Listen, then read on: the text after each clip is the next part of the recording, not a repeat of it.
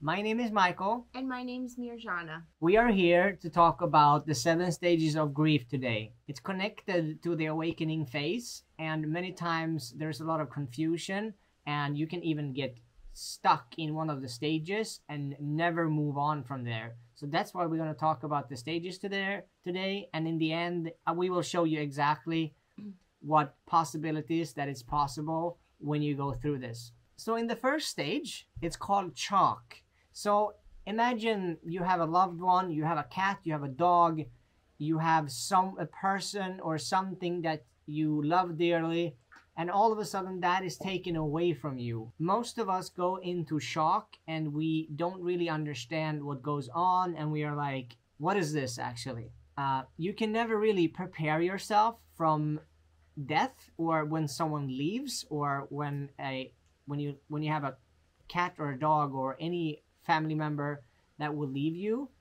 And the amount of grief and loss, it's different to everyone, so you cannot really compare one journey to the other because you never know what will come up for you in this moment. In this process, there could be a lot of like starting to numb yourself, because when a lot of these emotions starts to come up, we find ways to cope, and here addictions and other eating disorders and things might appear, and we don't really know why. We can gain weight and such. Acceptance, even if it's hard, is one of the key things to really like, okay, I might be in shock right now, I don't even understand it, but I'm gonna have a look at it.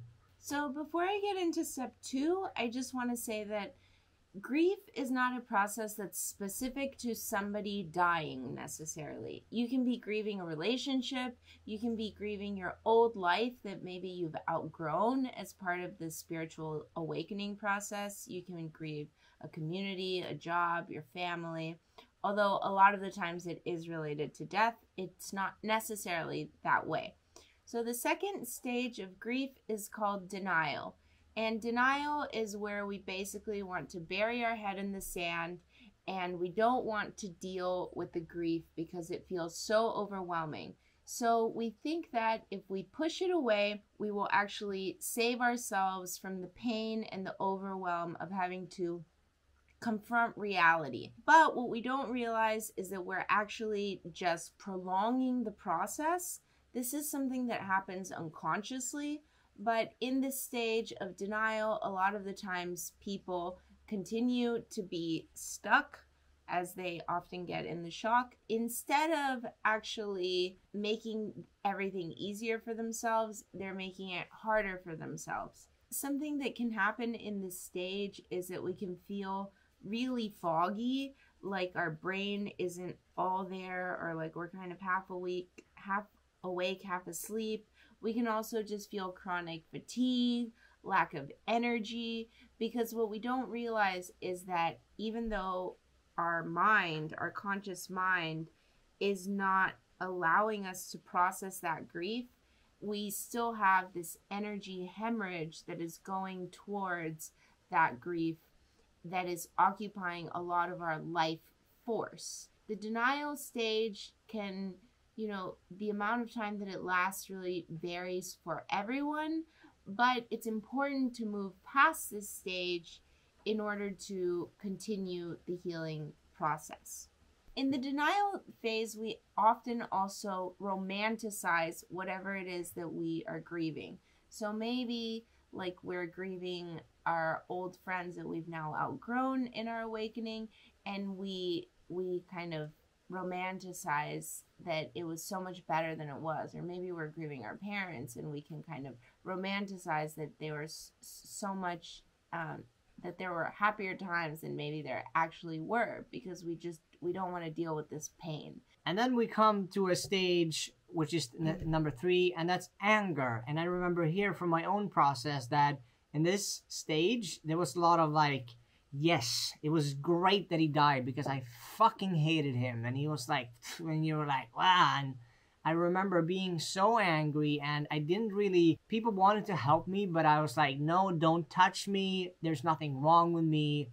Don't come here. I was really like closed down, and I was really angry and frustrated because in the bottom I felt abandoned and really sad. But here I projected that anger onto others, and it's a really natural state where, because anger is sadness in the bottom, and sometimes we have even shame that covers the sadness, so we can't really express the sadness. That's why all this anger comes up. And in this case, I was really angry at my father that he left, and then I was angry that he didn't do what he was supposed to do, and like accordingly to me. And there was a lot of things that I was angry about, and I spoke it out to people, and I made sure I told them how fucking stupid he was and all of these things.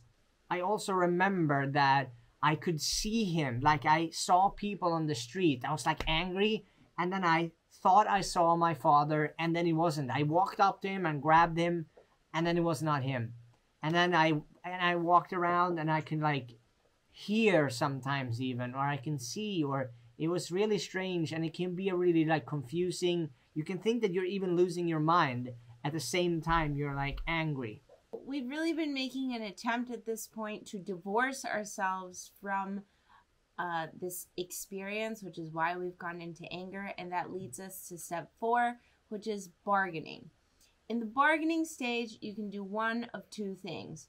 One, you can either start bargaining with the universe as though there's a source outside of you, or you can start bargaining with yourself, like maybe I could have done things differently, maybe I should have done it this way, maybe.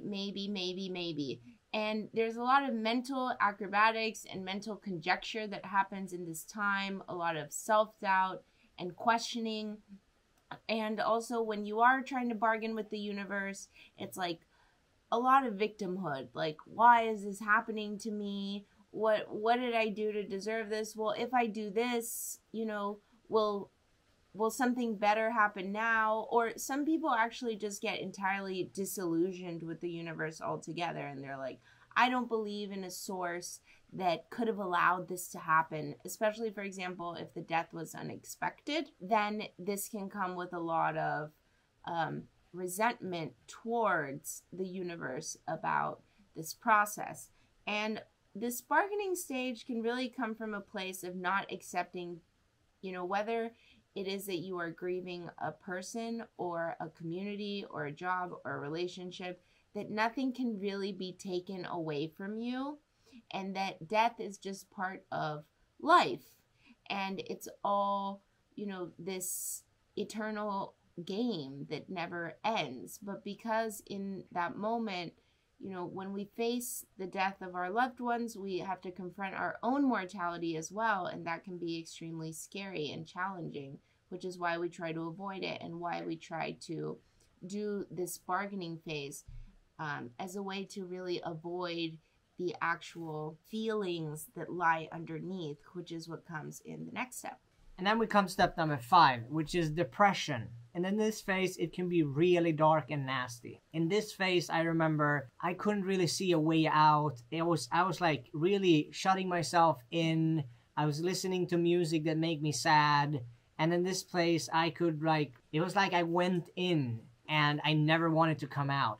There can be a lot of anxiety. There can be a lot of sadness that either comes up or not. It all depends on where you are in the situation. For me, I remember I started to cry, and then it just never ended. Like I was all isolated, didn't talk to anyone, and I sat in my basement. I cried for a couple of years. I was like, there was so much coming out, and I couldn't see anything fun. I didn't want to do anything.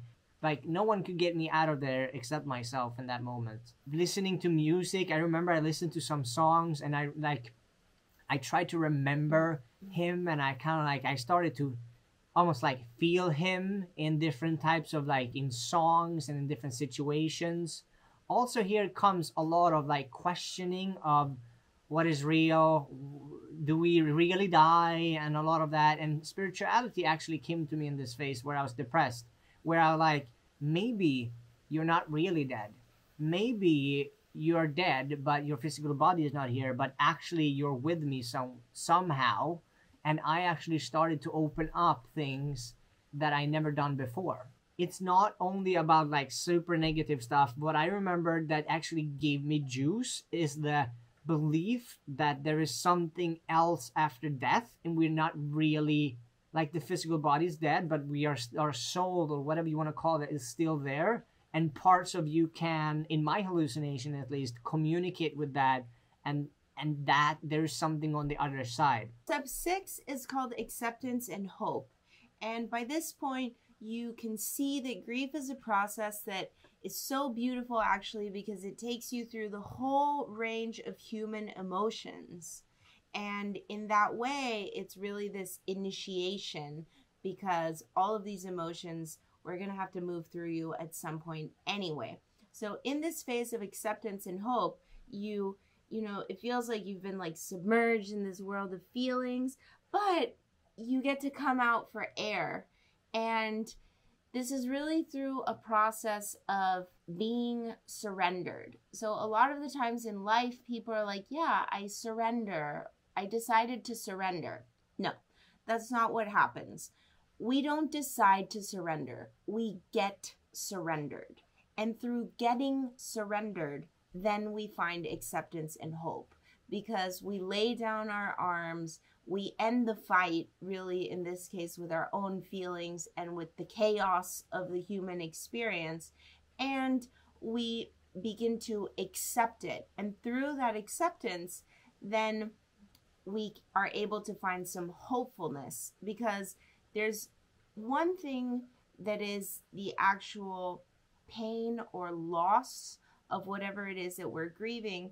But then through all of these mechanisms, we actually create a bunch of secondary processes, secondary additional pain to that original loss. And at this point, we can just accept that it is what it is, and that as painful as it has been, there is also some beauty in it, because this is just a part of life. And through that, you're able to begin finding peace. Now, it's normal in this phase to, you come up for air and you have maybe a little bit of acceptance and hope, and then maybe you go back into depression. Maybe you even go back into anger, and then you go back to acceptance and hope, because like the spiritual awakening process, it's not linear, and that's just part of being here on Earth in Earth School. And in this stage, what I found out to be the most powerful thing that ever served me when I went through this process is that when I can turn the worst scenario into my best scenario, when I can accept and I can see how much it actually benefited me, that he gave his life for me so I can start to live my life, when I can use all of that pain, turn it into wisdom, and actually say, what did I learn from this? Who did I become as a human when I went through the process of grief? How strong did I get? And when the worst thing that already happened, there's nothing else I can't do if I've gone through this. Because this process can be extremely hard mentally and emotionally. And when you've gone through this, all of a sudden, like I wrote a whole book on it, like how to turn any negative to positive. I used to say that, like, when you can turn this around, you can basically turn anything around, and all of a sudden you have such a power, and you can go do whatever you want and do anything at any point, because you already experienced the worst case scenario. So it doesn't really stop at this point. The grieving process can go on, and as Mirjana said, it goes back and forth, and kind of like it does this, and we have to learn how to express it over time. For me, I can just say it took me almost between 8 and 10 years to really get out of the whole process, and I didn't know this when I went into it. So if I just knew these steps, I could kind of like move on faster. But at that point, I had no idea. So I was like back and forth, here and there, and then all of a sudden it's nice. And then like back in, crying for days by myself, and then out again. So when we really get to learn how to express it in a healthy and good and beautiful way, and see that I actually like crying now these days, show you another way in life where you are more empowered than ever. And also, if you need help, comment down below, reach out to us if you have questions, or ask a friend, go to a coach, meet a psychotherapist, or whatever you do. If you're feeling that is like overwhelming, go seek someone that can be there for you. And if you're grieving, just remember this is a part of being human, and in a way you're actually getting up leveled, you're getting to awaken all of these feelings that are inside of you that you did come to experience. And if it feels really chaotic and messy, we're here for you, and comment below. We'd love to hear your story.